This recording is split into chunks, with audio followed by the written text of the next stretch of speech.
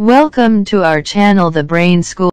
Today's video is the continuity of our video World's Greatest Scientists. In this video we are going to discuss natural philosopher, astronomer, and mathematician who made fundamental contributions to the sciences of motion, astronomy, and strength of materials and to the development of the scientific method, the Galileo di Vincenzo Bonoita de Galilei.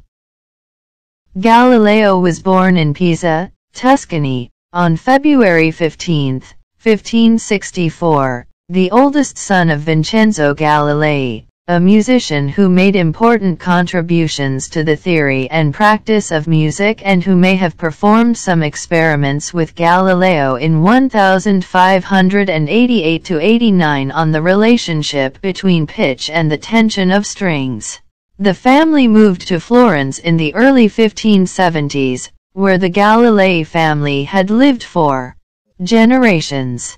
In his middle teens, Galileo attended the monastery school at Vallombrosa, near Florence, and then in 1581 matriculated at the University of Pisa, where he was to study medicine. However, he became enamored with mathematics and decided to make the mathematical subjects and philosophy his profession, against the protests of his father. Galileo then began to prepare himself to teach Aristotelian philosophy and mathematics, and several of his lectures have survived. In 1585 Galileo left the university without having obtained a degree, and for several years he gave private lessons in the mathematical subjects in Florence and Siena. During this period he designed a new form of hydrostatic balance for weighing small quantities and wrote a short treatise, La Bilancetta, the little balance, that circulated in manuscript form. He also began his studies on motion, which he pursued steadily for the next 2 decades.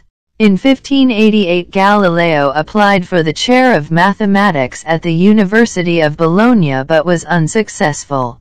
His reputation was, however, increasing, and later that year he was asked to deliver 2 lectures to the Florentine Academy, a prestigious literary group, on the arrangement of the world in Dante's Inferno. He also found some ingenious theorems on centers of gravity, again, circulated in manuscript, that brought him recognition among mathematicians and the patronage of Guidobaldo del Monte, 1545–1607, a nobleman and author of several important works on mechanics. As a result, he obtained the chair of mathematics at the University of Pisa in 1589 there, according to his first biographer, Vincenzo Viviani, 1622–1703, Galileo demonstrated, by dropping bodies of different weights from the top of the famous Leaning Tower, that the speed of fall of a heavy object is not proportional to its weight, as Aristotle had claimed. The manuscript tract De Motu, on motion, finished during this period, shows that Galileo was abandoning Aristotelian notions about motion and was instead taking an Archimedean approach to the problem. But his attacks on Aristotle made him unpopular with his colleagues, and in 1592 his contract was not renewed. His patrons, however, secured him the chair of mathematics at the University of Padua, where he taught from 1592 until 1610. Although Galileo's salary was considerably higher there, his responsibilities as the head of the family, his father had died in 1591, meant that he was chronically pressed for money. His university salary could not cover all his expenses, and he therefore took in well-to-do boarding students whom he tutored privately in such subjects as fortification. He also sold a proportional compass, or sector, of his own devising, made by an artisan whom he employed in his house. Perhaps because of these financial problems, he did not marry, but he did have an arrangement with a Venetian woman, Marina Gamba, who bore him 2 daughters and a son. In the midst of his busy life he continued his research on motion, and by 1609 he had determined that the distance fallen by a body is proportional to the square of the elapsed time, the law of falling bodies, and that the trajectory of a projectile is a parabola, both conclusions that contradicted Aristotelian physics. At this point, however, Galileo's career took a dramatic turn. In the spring of 1609 he heard that in the Netherlands an instrument had been invented that showed distant things as though they were nearby. By trial and error, he quickly figured out the secret of the invention and made his own 3-powered spyglass from lenses for sale in spectacle makers' shops. Others had done the same. What set Galileo apart was that he quickly figured out how to improve the instrument, taught himself the art of lens grinding, and produced increasingly powerful telescopes. In August of that year he presented an 8-powered instrument to the Venetian Senate. Padua was in the Venetian Republic. He was rewarded with life tenure and a doubling of his salary. Galileo was now one of the highest-paid professors at the university. In the fall of 1609 Galileo began observing the heavens with instruments that magnified up to 20 times. In December he drew the moon's phases as seen through the telescope, showing that the moon's surface is not smooth, as had been thought, but is rough and uneven. In January 1610 he discovered 4 moons revolving around Jupiter. He also found that the telescope showed many more stars than are visible with the naked eye. These discoveries were earth-shaking, and Galileo quickly produced a little book, Sidereus Nuncius, the sidereal messenger, in which he described them. He dedicated the book to Cosimo II de' Medici, 1590–1621, the Grand Duke of his native Tuscany, whom he had tutored in mathematics for several summers, and he named the moons of Jupiter after the Medici family, the Sidera Medicia, or Medicean stars. Galileo was rewarded with an appointment as mathematician and philosopher of the Grand Duke of Tuscany, and in the fall of 1610 he returned in triumph to his native land. Galileo was now a courtier and lived the life of a gentleman. Before he left Padua he had discovered the puzzling appearance of Saturn, later to be shown as caused by a ring surrounding it, and in Florence he discovered that Venus goes through phases just as the Moon does. Although these discoveries did not prove that Earth is a planet orbiting the Sun, they undermined Aristotelian cosmology. The absolute difference between the corrupt earthly region and the perfect and unchanging heavens was proved wrong by the mountainous surface of the Moon. The moons of Jupiter showed that there had to be more than one center of motion in the universe, and the phases of Venus showed that it, and, by implication, Mercury, revolves around the Sun. As a result, Galileo was confirmed in his belief, which he had probably held for decades but which had not been central to his studies, that the Sun is the center of the universe and that Earth is a planet, as Copernicus had argued. Galileo's conversion to Copernicanism would be a key turning point in the scientific revolution. Perfection of the Sun argued that sunspots are satellites of the Sun. Galileo argued that the spots are on or near the Sun's surface, and he bolstered his argument with a series of detailed engravings of his observations. Galileo's increasingly overt Copernicanism began to cause trouble for him. In 1613 he wrote a letter to his student Benedetto Castelli, 1577–1644, in Pisa about the problem of squaring the Copernican theory with certain biblical passages. Inaccurate copies of this letter were sent by Galileo's enemies to the Inquisition in Rome, and he had to retrieve the letter and send an accurate copy. Several Dominican fathers in Florence lodged complaints against Galileo in Rome, and Galileo went to Rome to defend the Copernican cause and his good name. Before leaving, He finished an expanded version of the letter to Castelli, now addressed to the Grand Duke's mother and good friend of Galileo, the Dowager Christina.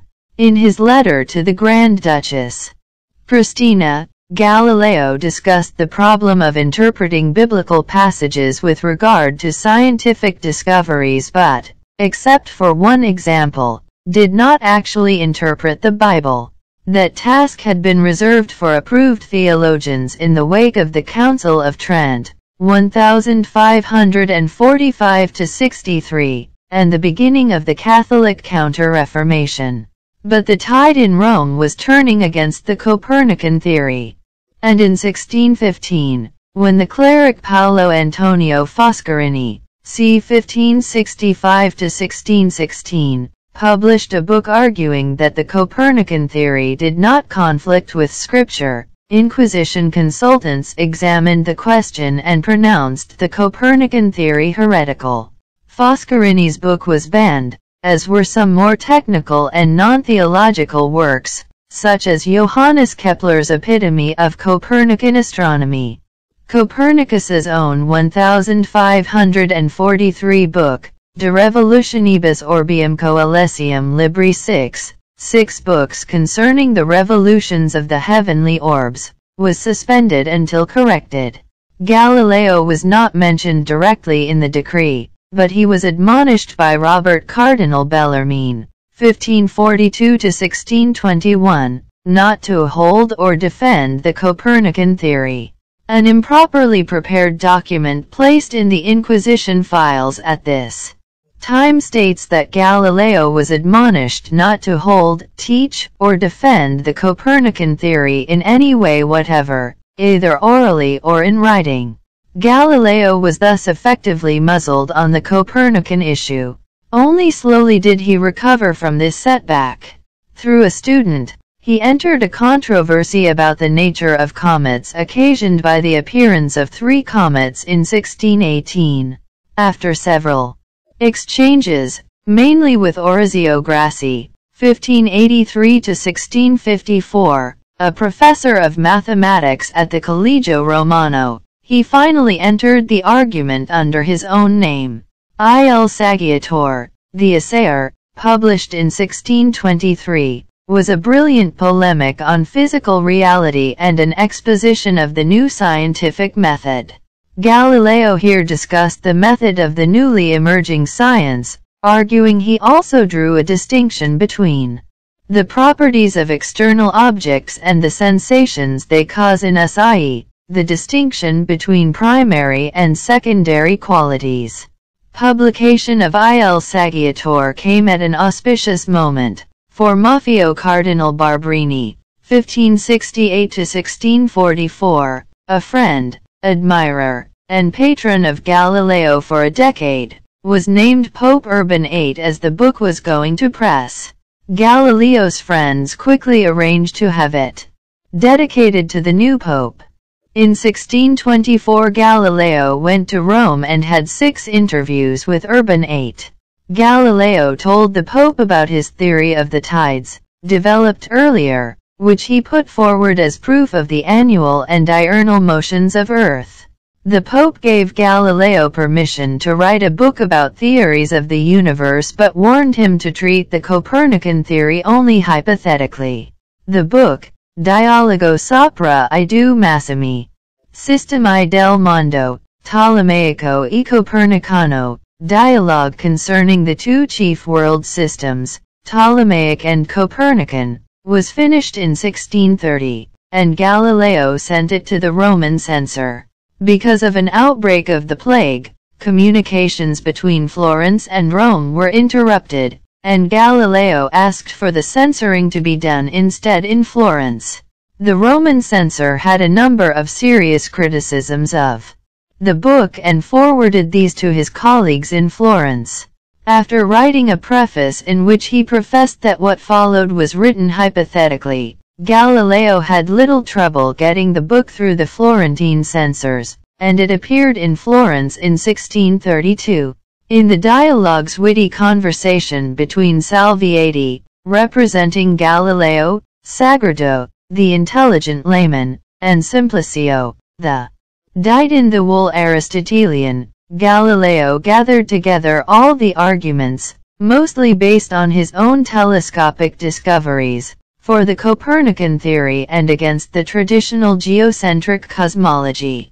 As opposed to Aristotle's, Galileo's approach to cosmology is fundamentally spatial and geometric. Earth's axis retains its orientation in space as Earth circles the Sun, and bodies not under a force retain their velocity, although this inertia is ultimately circular.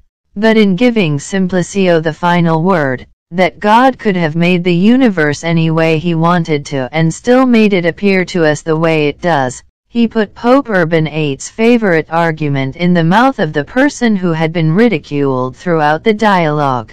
The reaction against the book was swift.